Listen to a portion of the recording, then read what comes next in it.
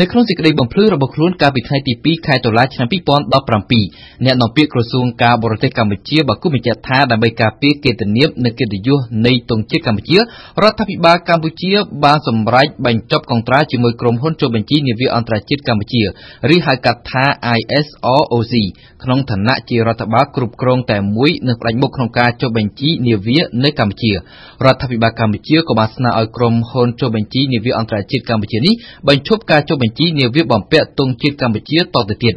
អ្នកនាំពាក្យក្រសួងការបរទេសកម្ពុជាអះអាងដូចនេះដោយសំអាងទៅលើលិខិតរបស់ប្រធានគណៈកម្មាធិការគ្រប់គ្រងការចុះបញ្ជីនាវាសញ្ជាតិកម្ពុជាចុះថ្ងៃទី27ខែសីហាឆ្នាំ2015ដែលបានជូនដំណឹងទៅកាន់ប្រធានក្រុមហ៊ុនចុះបញ្ជីនាវាអន្តរជាតិកម្ពុជាបន្ថែមលើនេះអ្នកនាំពាក្យក្រសួងការបរទេសកម្ពុជាក៏បានគូបញ្ជាក់បន្ថែមទៀតដែរថារដ្ឋាភិបាលកម្ពុជាបានសម្រេចបិទបញ្ឈប់ការចុះបញ្ជីនាវាចាប់ពីថ្ងៃទី17ខែសីហាឆ្នាំ2015ក៏ប៉ុន្តែដើម្បីជាការសម្រួលដល់ម្ចាស់នាវាដែលនាវារបស់ខ្លួនមានវិញ្ញាបនបត្រចុះបញ្ជីជាមួយទង់ជាតិកម្ពុជា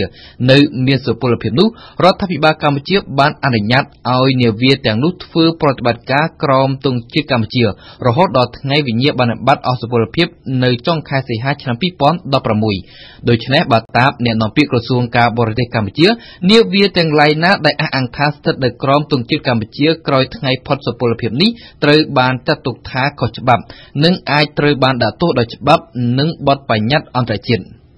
ការគូបញ្ជាក់របស់ក្រសួងការបរទេសកម្ពុជានាពេលនេះធ្វើឡើងក្រោយពីអាជ្ញាធរអេស៊ីមបានចាប់ខុសទុកនាវាកូរ៉េខាងជើងមួយគ្រឿងឈ្មោះថាជីសុនដែលដោតទង់ជាតិកម្ពុជាធ្វើដំណើរចេញពីកូរ៉េខាងជើងឆ្ពោះសំដៅទៅកាន់ព្រែកជីតស៊ុយអេអាជ្ញាធរអេស៊ីមបានរកឃើញនៅកាំភ្លើងបាញ់រ៉ុកែតជាង 30,000 ដើមនៅក្នុងនាវានោះនេះបើតាមការចុះផ្សាយរបស់កាសែត Washington Post ប្រឈមនឹងបញ្ហានេះអ្នកនាំពាក្យក្រសួងការបរទេសកម្ពុជាបានបញ្ជាក់ថាការប្រើប្រាស់ទង់ជាតិកម្ពុជាដោយនាវាកូរ៉េខាងជើងនេះក៏ដូចជានាវាណាផ្សេងទៀតទាំងអស់គឺជាការប្រើប្រាស់ដោយខុសច្បាប់